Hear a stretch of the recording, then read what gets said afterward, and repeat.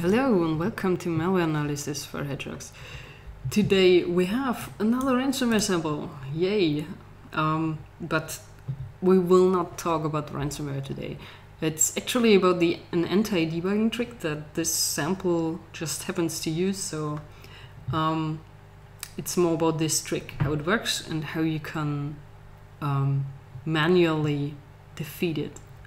So let's check out the sample with Ollie. Okay, there it is.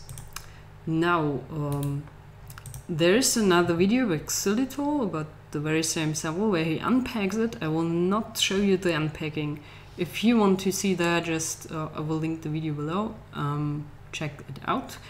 But I will show you an anti-debugging trick that Xylitol uses a Phantom plugin which can defeat this trick. So if you use this plugin, disable it if you want to do the same as I'm doing now. So it's generally a good idea to turn off the plugins from time to time if you want to learn more about why debugging tricks work and how you can solve this without plugins. Helps to build up your skills, and there's not a plugin for everything. Okay, we will search for all intermodular calls, and I already set a breakpoint here. That's the get prog address, and that together with load library A is often used to solve the imports, to resolve the imports of the pack file. So it retrieves the addresses for functions that the pack file needs, and that's why we set a breakpoint here, and we will just go and run. And here you can see which function is gathered here. So, and now we are at the SetUnhandledExceptionFilter function.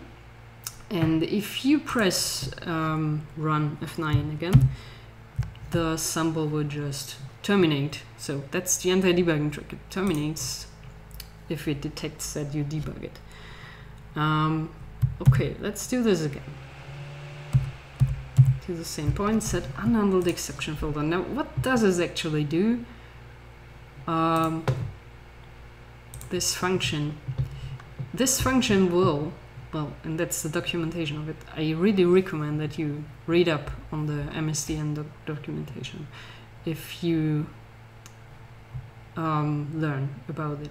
So, if an exception occurs in a process that is not being debugged, that's very important here, and the exception makes it to the unhandled exception filter, that means the exception is not handled otherwise, that filter will call the exception filter function specified by top-level exception filter. So that's the parameter you give to this set-unhandled exception filter, and the parameter is a pointer to function for, well, with your own code. So, and this function is only called if the process is not being debugged. So you can basically put everything important in here, and it will only be executed if the process is not being debugged. Whoa, great.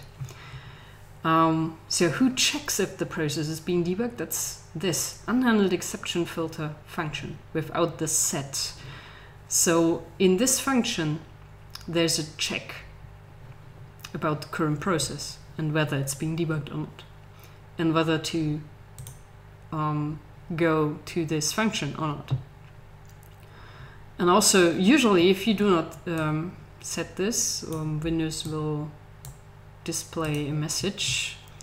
But if you set this, it will call this function instead if the process is not being debugged. All right. That's the function. Good.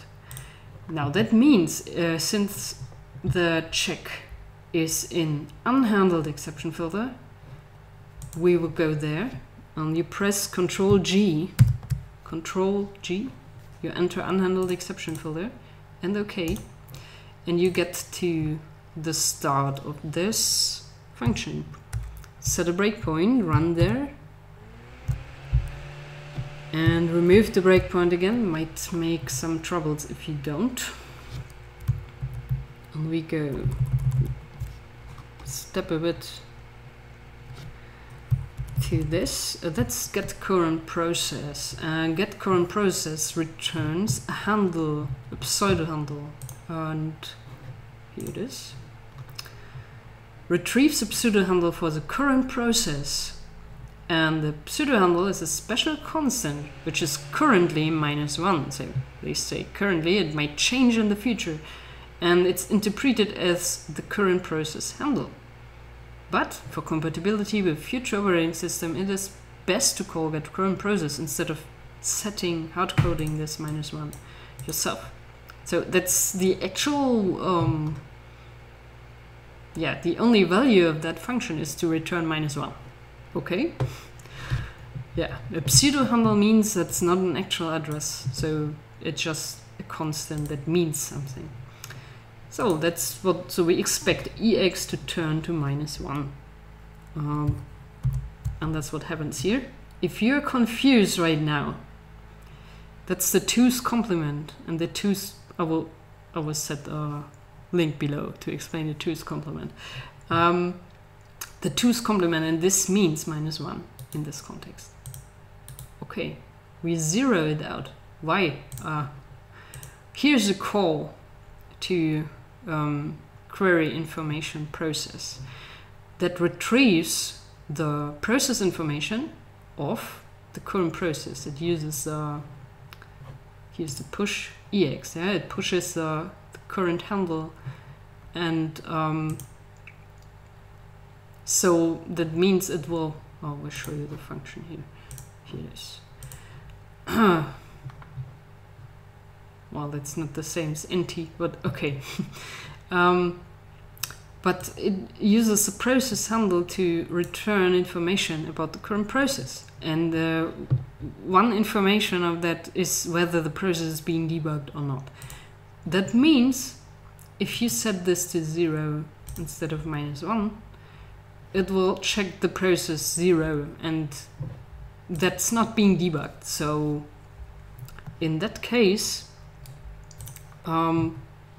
the function will decide that there is no debugger attached. Okay, let's try this. We will now just press run, and indeed, at this point, last time the program terminated, and it didn't do that this time. So now we can actually get to the point where we unpack the file. I told you I won't show you that, but here's the RTL decompress buffer function that's very often used for packed files. And yeah, I recommend, if you want to unpack it, show the video, look into the video of School Tool. And that's already it for today. Thank you for watching. See you next time.